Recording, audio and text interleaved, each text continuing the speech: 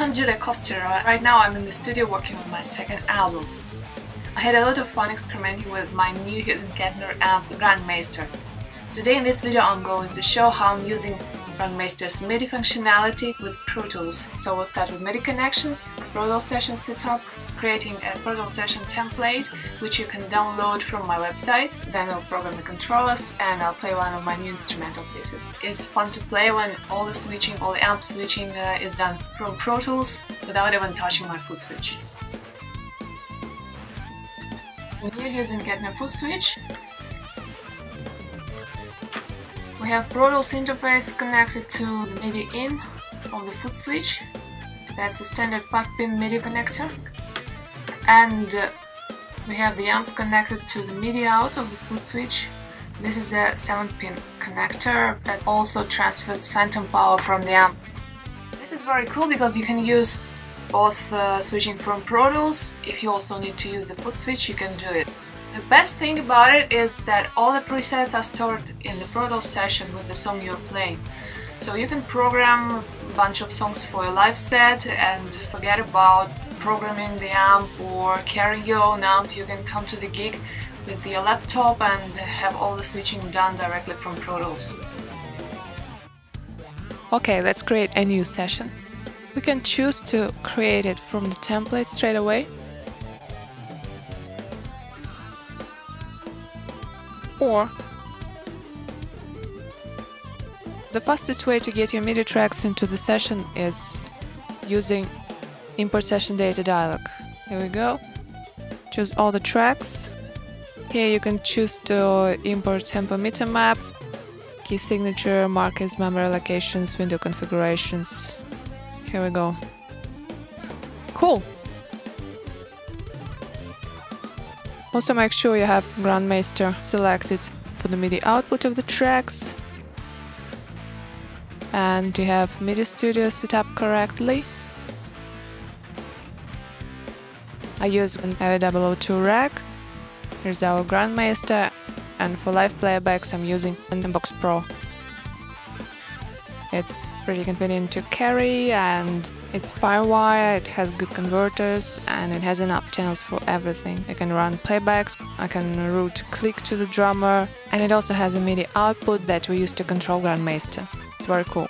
So you can see I'm using 2 tracks for the amp power settings. One is for live, one is for recording. I also have copied all the controller numbers and value ranges into the comment section of all the tracks. You can find this info in the GrandMeister manual, of course, but you don't need to enter it manually, it's all here for reference.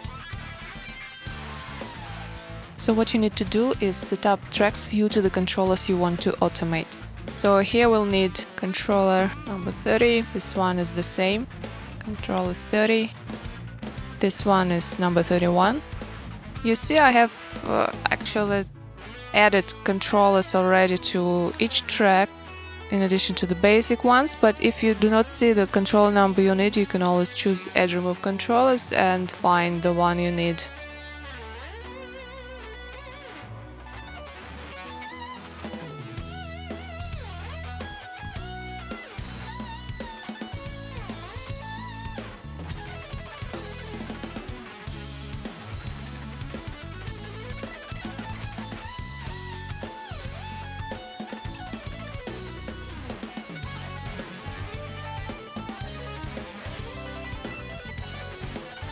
How cool is that? We are done. We can save our session. So we are now ready to program the settings. Automation programming is very fast and efficient. You can use the MIDI controller and one of ProTools automation modes, or you can use pen tool to draw automation, like gain or volume, any way you like it. Here's a quick example of what you can do with the automation. I'll be automating gain, volume and reverb level.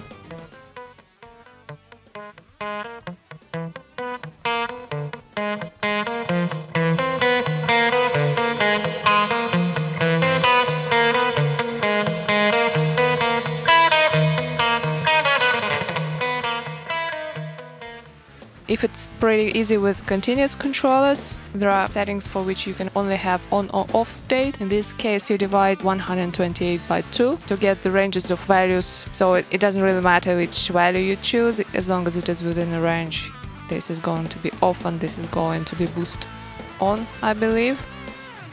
If it's channel switching, we have 4 value ranges. We divide 128 by 4. Power sock switching, we divide 128 by 5. You can download the session from my website and have fun playing. Now let's have a look at my live playback session. So I have the basic tempo map pre-programmed.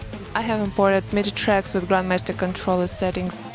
MIDI output set up to GrandMeister. Make sure we have the automation mode set up to read. You might have noticed I used 2 tracks for GrandMeister's power settings. One is for live and one is for recording, set up to the silent mode.